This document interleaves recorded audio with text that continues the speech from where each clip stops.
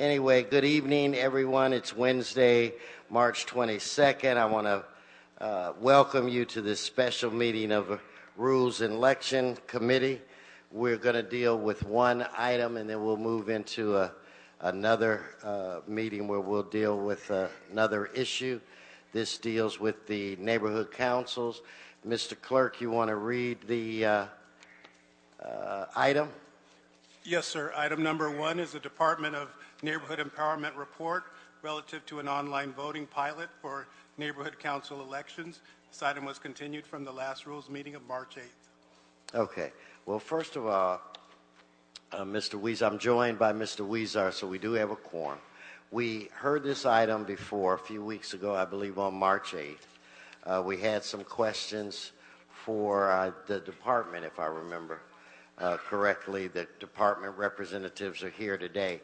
We also took comment from the public, and I closed the public hearing.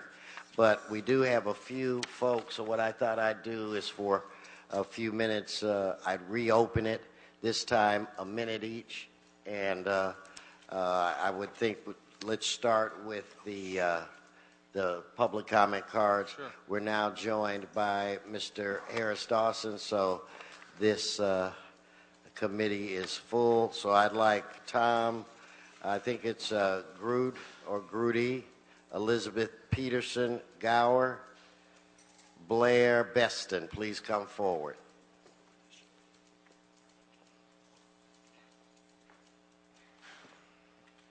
Robert Newman, please come forward.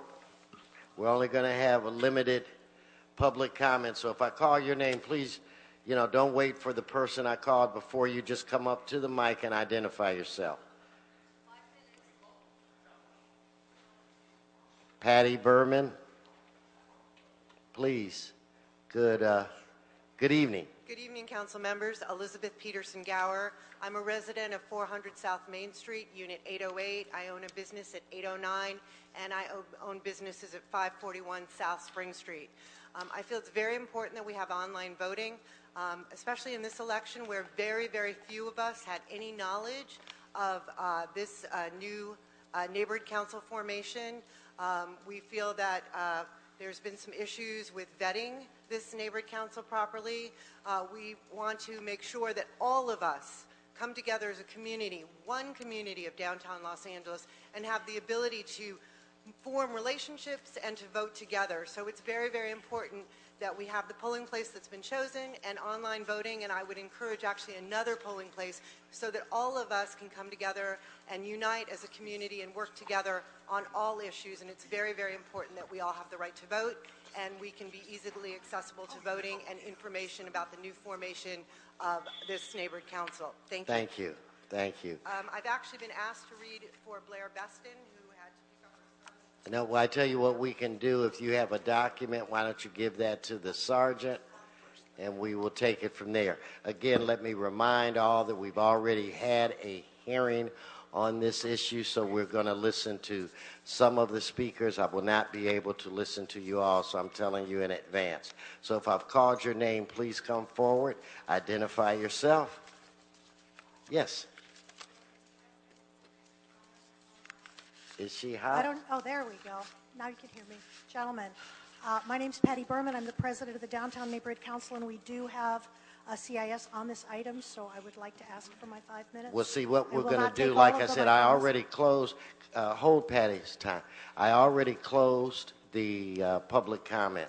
We had it last week, so as a courtesy, I'm allowing individuals to speak. The rule states that you can speak up to 5 minutes. So, But I will not take those. No. But what I'm saying is, at this point, I want to get as many people in as I can. So why don't we just take it from the top? You'll get your minute, and then we'll take it from there. So go ahead. All right. Our neighborhood council was one of the ones who did have the online voting before. To say that there were no hiccups in the situation would be untrue. But it is the way we're going. It's the way of the future. And we need to be able to use the online voting, especially in this election coming up where we have so little time.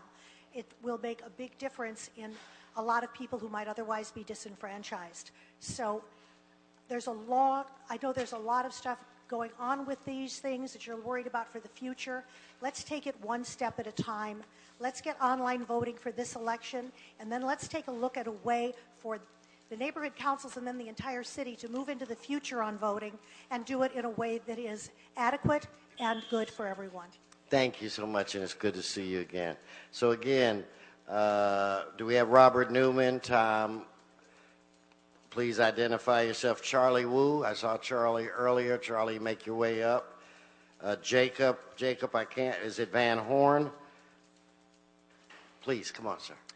Hello and good evening, committee. My name is Robert Newman. I'm VP Administration for the Downtown Los Angeles Neighborhood Council, also a stakeholder. I work downtown.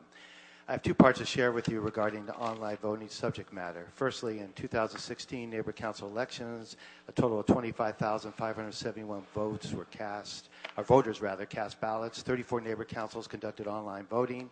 34% of the stakeholders voted online. I got elected to my third term on D-Link in this election with 82% early voting and 16% were cast at the polling place. No stakeholders cast a paper ballot for me. Therefore, I support online voting and believe it is a very integral part of the civic engagement process and stakeholder participation. But like any voting process, it must be fair, convenient, and inclusive of all stakeholders, which lends me to my second point. Legislation is amended and enacted with the best of intentions. We do not see some of the pitfalls till the process commences. The subdivision ordinance is no exception. The subdivision ordinance as written has caused downtown stakeholders to be divided, not united. May I finish? Thank you. I want to just do a minute. If I give you more, I have to give other people more. And I have another hearing after this. So if I could have the next speaker, and I'm also looking for Ellen Endo. Alan, is it Kamamoto? No. Yes. Hey, Charles. It's Charlie Wu. I'm a property owner in downtown Los Angeles. Many of my properties in the toy district. I also own properties in the fashion district, arts districts, and Little Tokyo. And among all my involvements in the downtown area include former president of the Historic and Cultural Neighborhood Council in downtown Los Angeles. So I'm really interested in how the city works, and I want to include as many people as possible, many stakeholders as possible in this process. I didn't know about this election until 2 days ago. I think a lot of people in my boat. I think we need more time to do more outreach, and most importantly, I think we need to make it easier for people to participate, to encourage more people to participate. I think the key to the success of the future of a neighborhood council is to include everybody. It's not to make it difficult for people to participate. Thank you for your attention. Thank you. So if I could have the next speaker, and then after, I think it's Noel, I'll be looking for Patricia McAllister. Yes, identify yourself. Good evening, council members. My name is Jacob Van Horn. I am a member of the Downtown Los Angeles Neighborhood Council representing the historic core. I ran in one of the elections that had online voting for the first time. It was a great success. We had people excited they could engage in direct democracy because they were a stakeholder. Their citizenship didn't matter. Their criminal status didn't matter. We as Los Angeles, we should be setting the example for the enfranchisement of voters, considering what we have going on in some other jurisdictions. In an election where we have over 1 million potential eligible stakeholders that can vote, if we're going to have only one polling place, we owe it to ourselves to make it as easy as possible for everyone to vote so we can have people continue to get excited about participating in this process. However, we need to make sure that we take the time that it's done correctly, because we did have problems with verification. We need to measure out these issues and make sure they are addressed before we go into this process. Thank you very much. Okay, so I think maybe it's Noel, then it's Scott Gray, Rocky Delgadillo, General Jeff. Hi, identify yourself. Hi, Ellen Endo. I'm president of the Little Tokyo Business Association, and we manage the Little Tokyo bid. We represent the 430 businesses in the Little Tokyo area. We are supportive of the Skid Row Neighborhood Council, but we encourage you to approve online voting because we think that's the most accessible and the most fair and the most inclusive. Thank you. Thank you.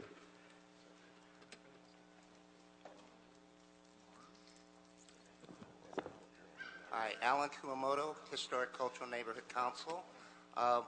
You heard from Little Tokyo, we include Little Tokyo, but we also include the Arts District, El Pueblo, Chinatown, Victor Heights, as well as Solano Canyon.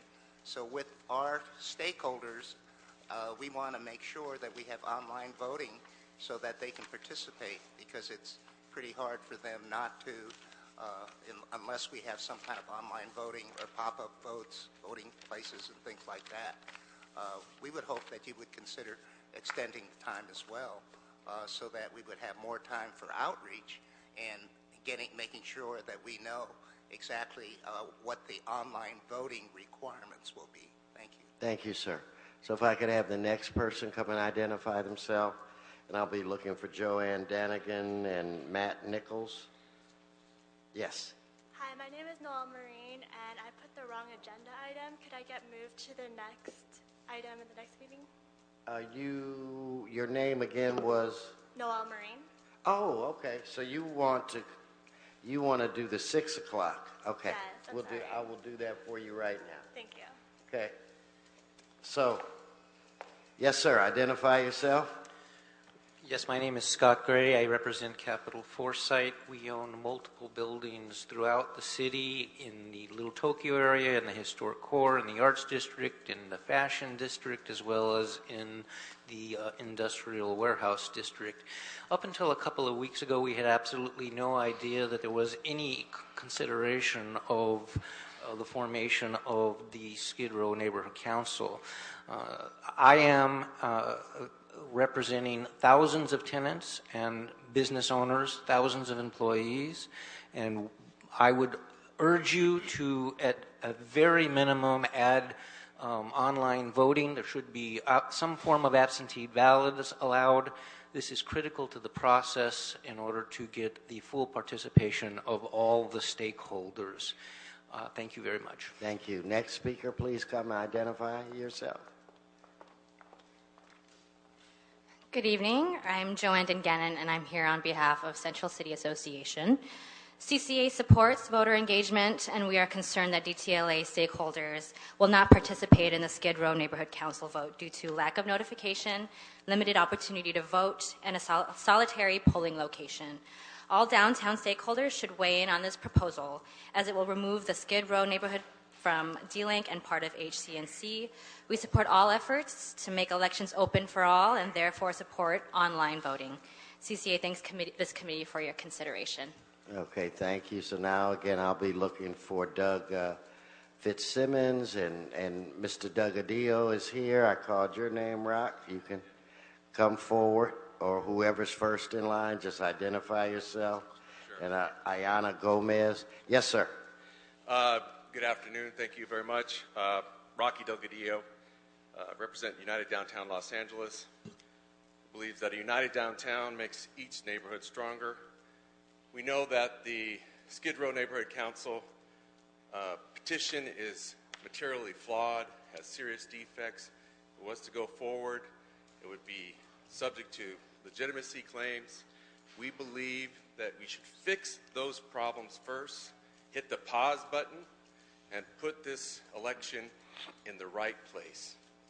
Make sure that there are enough polling locations, enough ability to vote online or by mail, and make sure that everybody has the notice available to make sure that this election is a fair election for all of downtown, and downtown will hopefully have a chance to capture these opportunities that are coming its way with HHH and H in a way that is meaningful and palatable for a community.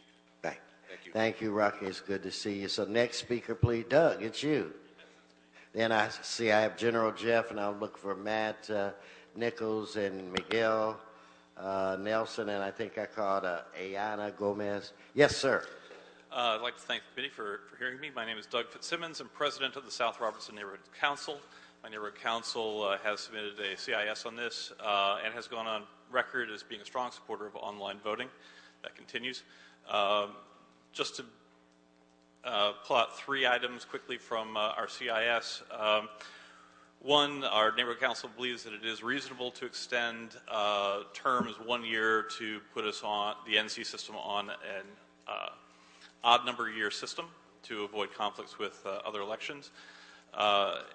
It also, again, while supporting the online system, did have major issues with pop-up polling. It is an issue that needs to be explored in great detail before we continue using that as a system. And thirdly, the setting a 20% minimum for spend for elections, for outreach, we feel is excessive and should be handled through other means. Thanks. Okay, so General, and then I'm looking for Matt Nichols and Miguel Nelson, Ayana Gomez, or Ayana. Yes. Good evening, Council. My name is General Jeff. I am the chair of the Skid Row Neighborhood Council Formation Committee. And as I've said before this committee previously, this is a very historic moment in the history of Skid Row community. And so we turned in an application. The city approved it on January 11th. And the ordinance language says that, there must be an election within 90 days. The election's going to happen, as was assigned to us, April 6th. We're ready to get that. So now this issue of online voting exists, and this is through committee. By the time it gets before the full council, that at the earliest it would be Friday. That'll be less than 2 weeks out. It would be absolutely disrespectful to the Democratic Party to even try to push online voting through that fast when we've already begun our outreach efforts and people are ready to show up at the polls without online voting. Thank you. Thank you. So if I could have next speaker please come and identify yourself. Hi. My name's Ariana Gomez. I'm with the LA Fashion District Business Improvement District. Speak into the mic. Ariana Gomez with the LA Fashion District Business Improvement District. I feel very strongly that there should be online voting for this election. I don't think 4 hours is enough time, especially for those of us who are at work, to get to this one single polling location. I also participated in the last election that had online voting, and it was honestly a bit of a complicated process, so I would like to have that process improved as well. There was a lot of issues with IDs and what was accepted and what wasn't. And I really think in order to have a fair election, you need to be inclusive and make it possible for everyone to participate. Thank you for coming. So again, I'm looking at Matt Nichols. If I call you, please, because I'm not going to be able to get everybody, so if I call you, get in line. Miguel Nelson and Ron Ziff. Yes, sir. Matt Nichols. I'm also with United Downtown LA, and I'll just defer to what Rocky already stated. Thank you. Okay. Next. And then I'm looking for Jasmine Ramos. Yes, sir. Hi, I'm Miguel Nelson, and we're building a private community center and working closely with all of our neighbors and including businesses and property owners and residents for about a 6-block region.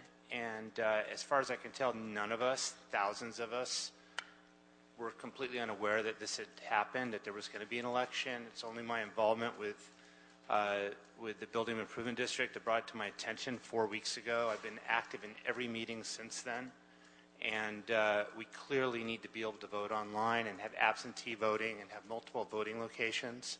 Otherwise, we're going to exclude thousands of stakeholders, folks that have been around for 40 years, 60 years, 100 years. These businesses have been there forever.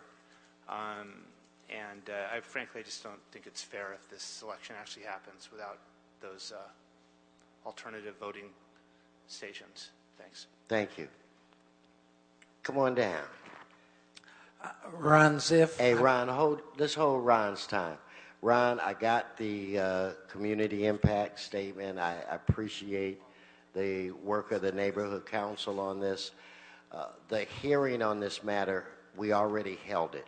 So what I did today was I appreciate everybody that came down. I opened it back up with 1 minute a person. So I need you to condense your statement. So anyway, good to see you again, and the floor is yours.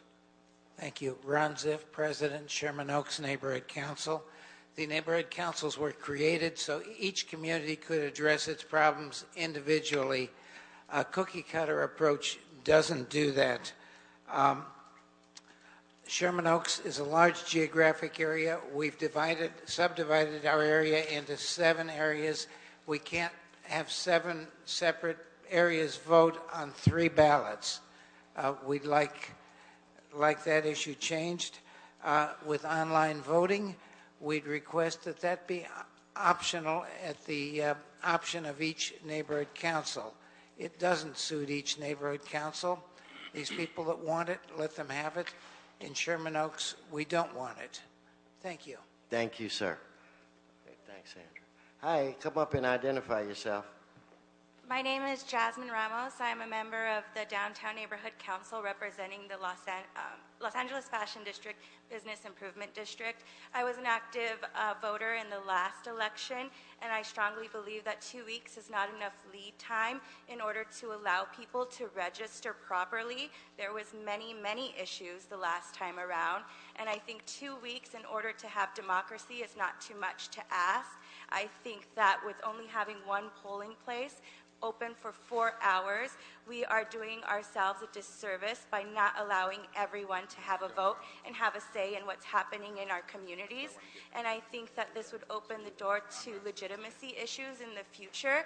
And I think that if we're looking at a larger scale national issue and Los Angeles being on the forefront of making and setting an example, we want to ensure online voting and have longer than 2 weeks to register all downtown stakeholders. Thank you for your time. Thank you. So I'm looking for Suzanne Holly, Daniel Tabor, and I cannot pronounce, is it Hayek from the Skid Row Design Collective? And Henriette, it looks like Browser or Bowers. Please come forward. Yes. Hi, I am Suzanne Holly from the Downtown Center Business Improvement District. As this is a precedent-setting event, I think it's critically important that all interested stakeholders, and these stakeholders include everyone from all parts of downtown LA, have adequate access to this process. Access includes access to information and access to voting. There has not been adequate outreach done on this. Additional time, just a little additional time would help that greatly. With regards to access to voting, 4 hours in one location for the stakeholders being served is just simply not enough, and having an online vote would greatly assist in this process. The DC bid feels strongly that the public would not benefit by moving forward with this process at the time, and that the public interest would best be served by allowing additional time to address the access issues noted. Thank you. Thank you. And I'm going to let you know I'm going to take about 4 or 5 more cards, and then we'll cut off public. Yes, sir. Identify yourself. Good afternoon, council members. I am Daniel Taban of Jade Enterprises. I am greatly concerned of the idea to divide downtown Los Angeles. We have seen amazing progress in creating a distinct community in the heart of our city, and to divide it will only negatively impact its many residents. The proposed formation of the Skid Row Neighborhood Council has lacked transparency, and it is extremely important to allow online voting to ensure all stakeholders have a fair opportunity to vote. Thank you. Thank you, sir. Next speaker.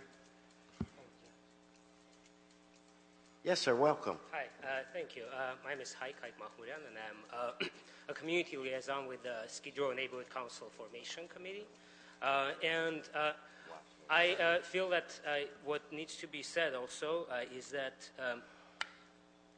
one particular point is that having online voting, something that we haven't heard at this desk yet, without proper ample advance time, grossly disadvantages an already very disadvantaged population of folks who are the residents of the Skid Row neighborhood. Hence, one of the reasons, right, to form this council is to represent a group of folks who are very underrepresented in the community. So I feel it's actually a disadvantage and disenfranchisement of the residents of the Skid Row neighborhood to have online voting without plenty of Thank proper you. time. Thank you. Thank you. So if I could have the next speaker, and I'll be looking for Barbara Demas and John Malpeed, maybe it is, and Kevin Michael Key. Yes. Hello, my name is Harriet Brouwers, and I work with the Los Angeles Poverty Department in Skid Row. And I want to ask you to not to do online voting for this particular vote, because it does not, I hear a lot of concern about stakeholders. I don't hear any concern about the residents. And that's the people that are not represented, and they won't be represented if online voting is going to be the case. Because the people that live in Skid Row have very limited access to online equipment. And it's important that people actually get to know Skid Row as a community that there is, that wants to take care of its own issues. And people who vote online don't even know about Skid Row. They don't go to Skid Row. I hear a lot about progress, but the progress has not been made in Skid Row, only around Skid Row. And that's exactly the reason why Skid Row wants to have a chance to represent itself. Thank you. Please come forward next and identify yourself. Hi, my name is Barbara Demas. I am a resident of Skid Row. And like she said, those that are living in Skid Row want to be represented. That's why they went through the time and trouble to try to start our own council. And we don't have computers. We don't have access to online.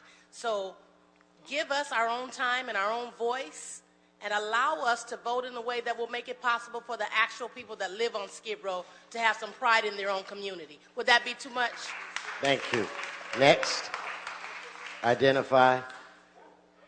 Hi, my name is John Malpeed. I'm an artist working in downtown. A lot of people talk about the artist, but I've been working in the Skid Row community for 30 years with Los Angeles Poverty Department.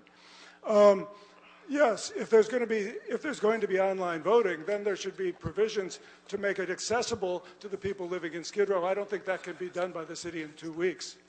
The reason that there is this movement for Skid Row Neighborhood Council is because Skid Row has been run by remote control from the other parts of downtown for far too long. And the issues that are important to Skid Row, which is the health and well-being of people living in precarious situations, has been ignored by people who are running the neighborhood from a remote location. So this got to stop. Thank you very much. Thank you. Yes, sir. Kevin Michael Key. Good evening, Mr. President, Mr. Huizar, Mr. Harris-Dawson. When I came downtown 20 years ago, I had a law license and a drug habit as hungry as a Lobo wolf with lockjaw. July 12, 2002, I entered treatment in Skid Row, and I became a Skid Row advocate ever since then. I've appeared before this panel often, and I've always treated you with respect. The people that run D-Link that are here right now, they want online voting so they can continue to disrespect us. They're scared to come to our community. And if we put on online voting, Skid Row, which is home to the largest homeless population, many of our most needy residents do not have ready access to online voting. So once again, the lessers are going to get less. In addition, there have been prior problems with online voting. It is subject to being abused. It is subject to being vetted. And so we ask you to help us level the playing field. Thank you. Thank you, Mr. Key. Thank you. Thank you. Okay. Now, I do have some remaining cards that we will not be able to get to, but those cards will be added to the record. But we also took a significant amount. Mr. Herman, sit down and don't disrupt this meeting. This is serious. We're not going to play around with you today. Okay, this is serious. And so we had already heard public comment. We reopened public comment. Mr. Huizar, we still have another hearing to get to, so I'm going to turn it over to you. I know you have some questions. And again, I want to thank everyone for coming. So the public comment period is closed. Thank you. Is Dan here? Can you please come up to the table for some questions? So what brought us here today is after some neighborhood council elections, a motion was put in through council that asked that we suspend online voting until Dunn completed a report. Dunn has since done that, and you have identified certain recommendations about how, if the council so chooses to move forward with online voting, should we move forward. And what also brings us here today is that we have created a mechanism in which neighborhood councils could subdivide if a local community so wishes and go through an election process to make that happen. Here in downtown, we've used online voting for the two neighborhood councils that cover it, correct? The Historical Cultural Neighborhood Council and DLANC. And both of these, we had some issues, but what is your opinion as to whether we can move forward with online voting in downtown with us assuring that it is transparent, practical, and reasonable for everyone involved? Thank you, Councilmember. Gracie Liu, General Manager for the Department of Neighbor Empowerment. I'm joined here by Deputy City Attorney Darren Martinez, who advises our department. I think wholeheartedly that online voting is going to be very beneficial to the subdivision vote for the Skid Row Neighborhood Council, because we are able to basically flip a switch and turn on the existing databases that were created for both Historic Cultural Neighborhood Council and for Downtown Los Angeles Neighborhood Council. I know that some folks expressed concern regarding the process of voter registration. For us, the folks that already voted, the 847 people for Downtown Los Angeles Neighborhood Council in the 2016 elections, as well as 194 in Historic Cultural, they are already pre-registered and ready to vote. They will simply be emailed information on how to register online to get their user ID and password. They will not have to give us their documentation again to show that they are stakeholders. What we can also do is in the next week, because we have 2 weeks before the election, the add-to-the-poll election for Downtown Los Angeles Neighborhood Council, the forming Skid Row Neighborhood Council, we can do in-person registration and voting, which is what we call our pop-up polls.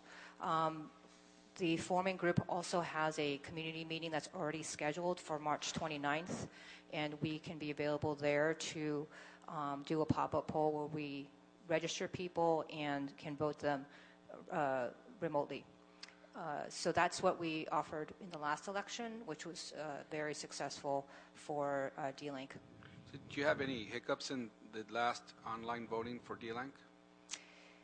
As I mentioned, it's likely the hiccups that we did have were in regards to getting the documentation, all of the documentation that's needed to actually allow folks to vote. So neighborhood councils can either self-affirm or they can use documentation to register to vote. DLANC has documentation. And when you have documentation, when they were submitting information online for voter registration, sometimes they didn't give us everything that is needed. In fact, one of our recommendations for the online voting, and just in general, not even if we didn't have online voting, we would recommend that all neighborhood councils go to self-affirmation. The process of documentation is very burdensome to stakeholders. It is literally the hardest registration, I think, of any voting at any federal, state, county level, because you have to show deeds to your house, you have to bring your 1099s and your W-2s, and people who want to vote and participate are not used to providing that type of information. Okay, but to answer the question, if we were to move forward with online voting for downtown LA, do you feel you could provide online voting without any problems? We don't anticipate any problems with online voting. As I mentioned, the problems that we did have with 2016 elections were mostly connected with the voter registration piece. Now, the other issue is, should we allow online voting? The election is 2 weeks away. Are we prepared? You said you flip a switch for those who have registered before, but how do you get the word out that online voting is available, and how do you get the word out to all communities that this is actually another option? So we would hopefully partner with D-Link as they have access to their stakeholders and work with them to do outreach to notify that this is available. Our social media websites. It's, you know, if you're already tied into the neighborhood council system, as D-Link has a lot of stakeholders already, like, who know about them, it would be easier to notify those people that this is going on. So do you think 2 weeks is sufficient time? Well, it's not whether I think 2 weeks is sufficient time. That's literally the only time that we do have, because per the ordinance, we have to do an election within 90 days and of approval of the application, and that was on January 11th. So we have until April 11th. So we pushed it as far as possible so that both the forming committee and the neighborhood council that's affected could be informing their stakeholders that this was going to happen. And for instance, the Herman and Arroyo Seco area, Arroyo Seco has actually produced postcards. They're actually spent money on this. And on that issue, on outreach itself, I've been getting some emails, and the testimony today said that people didn't know about it. They don't think sufficient outreach was done. They weren't aware the subdivision was going on. Whose responsibility is it to do the outreach, and what outreach was done for informing people in downtown that this election was going to occur? So in terms of mandated outreach, there is nothing within the ordinance that mandates outreach. As I mentioned before, we work with the neighborhood councils and the forming group and recommend that they do outreach to their neighborhoods. We're not funded to conduct massive amounts of outreach, even for the So it's up to the neighborhood councils to do the outreach. The forming committees and the neighborhood councils. And the neighborhood councils itself. Correct, because they're supposed to notify. It's in their best interest to do so, to notify that their stakeholders that this is going on, because it's the majority of the voters that turn out that make the decision whether subdivision happens. So if only the forming committee is doing the outreach and the neighborhood council does no outreach, it's very likely the forming committee is going to, have a majority of the voters there. Okay. The neighborhood council needs to do outreach too. Okay, but in other neighborhood council elections, I see Dunn doing some outreach saying, hey, reminder, election coming up, reminder, election coming up. We don't do that for subdivisions? Well, we will be doing that for subdivision to the existing database that we have, which would be the existing voters for 2016. So you do that? You remind people who have voted already? We will, yes, correct. We will be doing that and telling them about it and letting them know about it. But we did do 3 community meetings, and at those community meetings, we had over 150 people come to these community meetings between Herman and Skid Row Neighborhood Council. Okay, and when's the last time for the election to occur? It's currently scheduled for April 6th. That's correct. And when 90 days from when the subdivision application was filed, when would that be? April 11th. April 11th. So correct. Some people have suggested here that we postpone the election, but we probably would only be able to postpone it a few days. If just a few days, that's correct. Just a few days. So it probably wouldn't make a difference anyway, right?